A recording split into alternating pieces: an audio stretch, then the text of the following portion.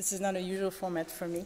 Usually I'm in nature, and I give these talks in nature, much more intimate somehow. I come bearing two gifts.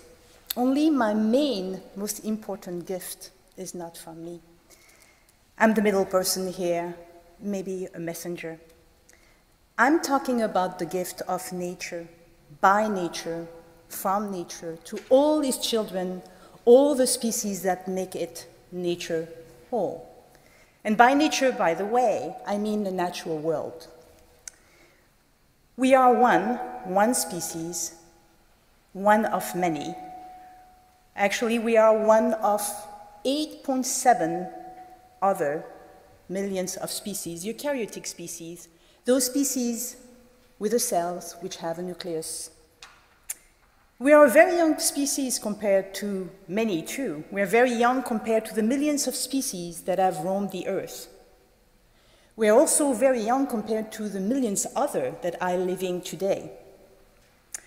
All together, us included, all those species, and the land that we live on, we are the fabric of life.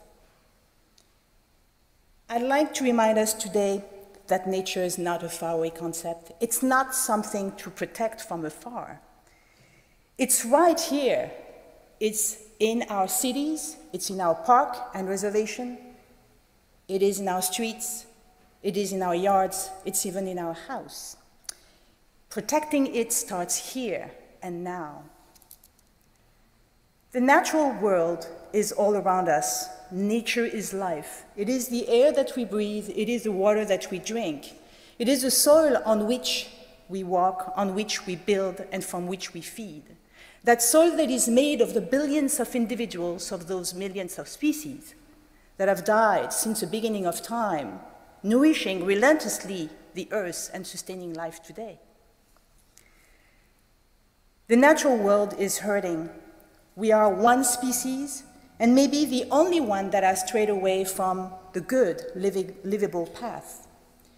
Our ingenuity, our boldness, our exuberance, our foolishness as a species made the environmental crisis that we and our children are facing today. We forgot that we're actually a manifestation of nature. The natural world is hurting, but together we can change that. We can act and get back to that livable path.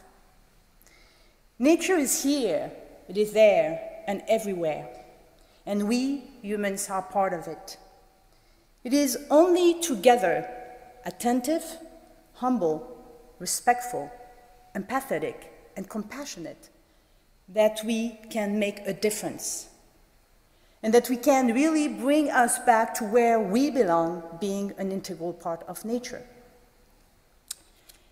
Now, my gift to you are three little stories, local stories, three simple stories that hint towards that rewarding path.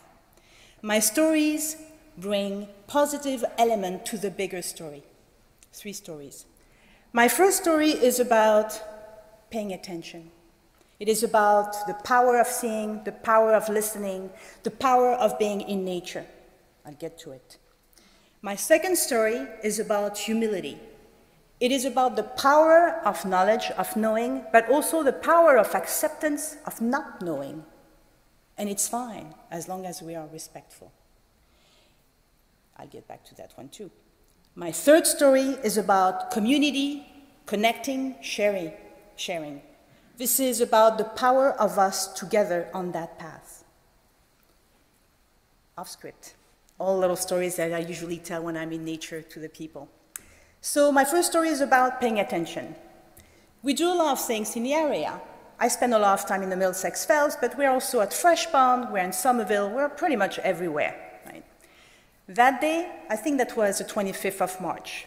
Kathy's team, so we have different teams studying the timing of things in nature, was there, close to Long Pond, with their team. And we just had passed, so 25th of March is the time where the maples start to get out, right? They start to bloom. What we capture when we look at the timing of things, we are looking at the buds, we are looking at the flowers, we are looking at the color of the leaf, the intensity of the leaves in the canopy. The maples just had started to swell, right?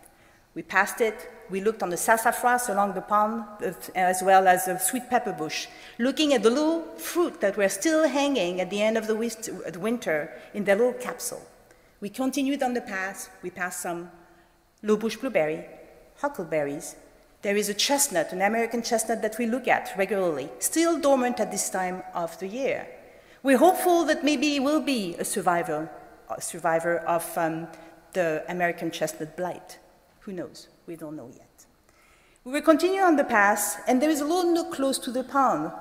Usually in this little nook, there is a little bullfrog that peeped during the year, too early at this time. And we were arriving at our mountain laurel, a beautiful deciduous tree that is actually an evergreen. It was still lush.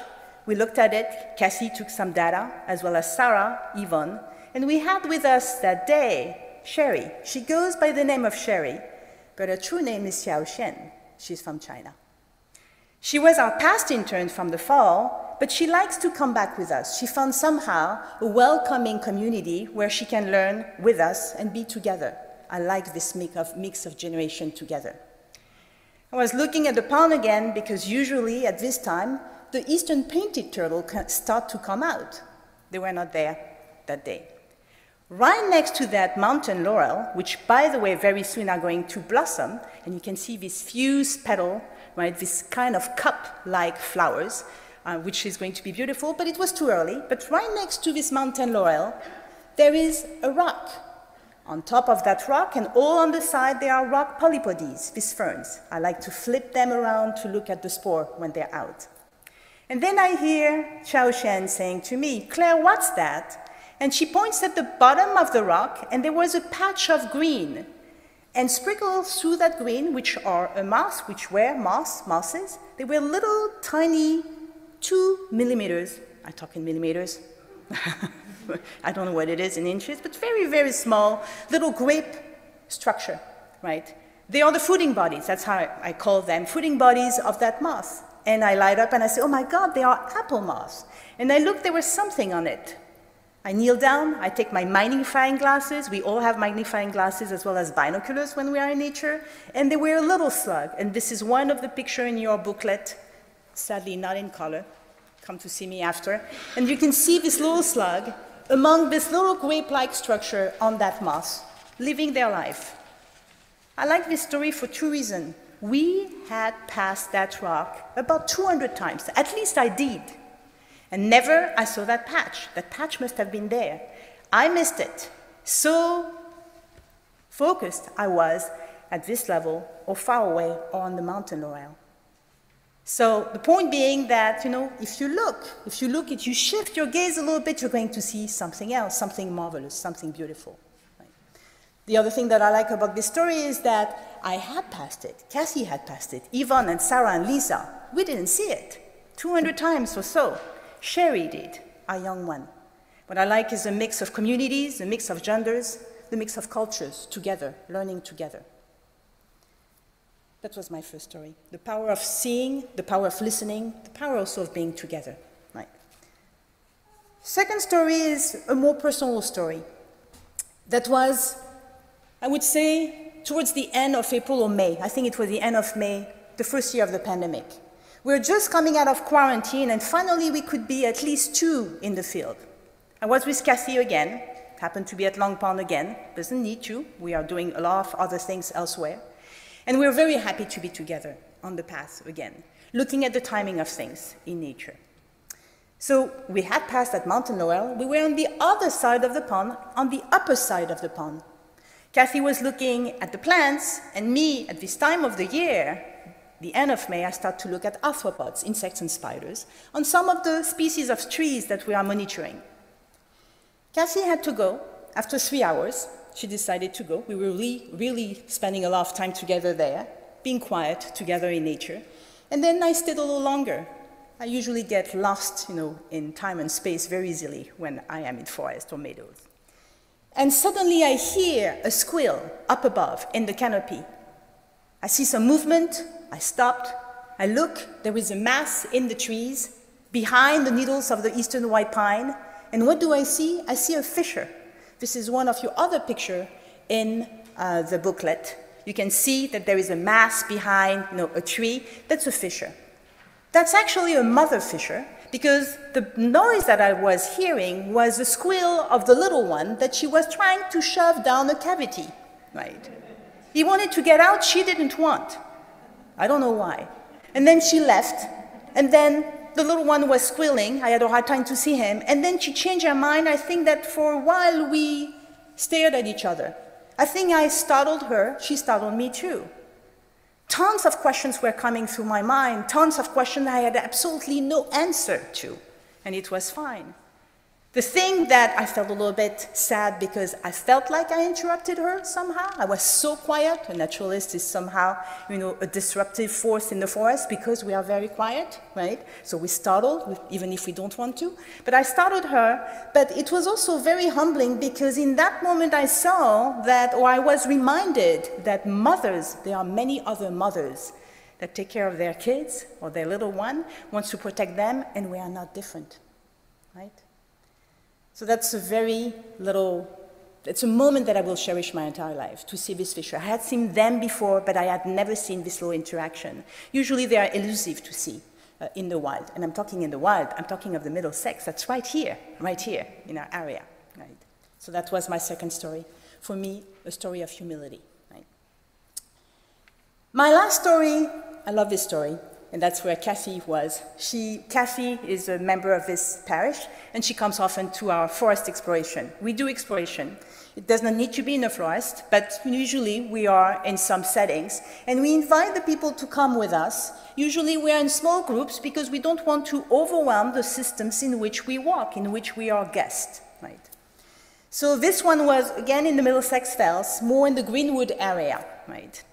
But actually it happens twice a month in different locations of the fells. And we are there, a few of the Iwa naturalists together. We invite the people to be on the trail with us. We like to be as a little group of naturalists because it becomes a discussion among the naturalists. And this is a natural form where people can communicate with one another.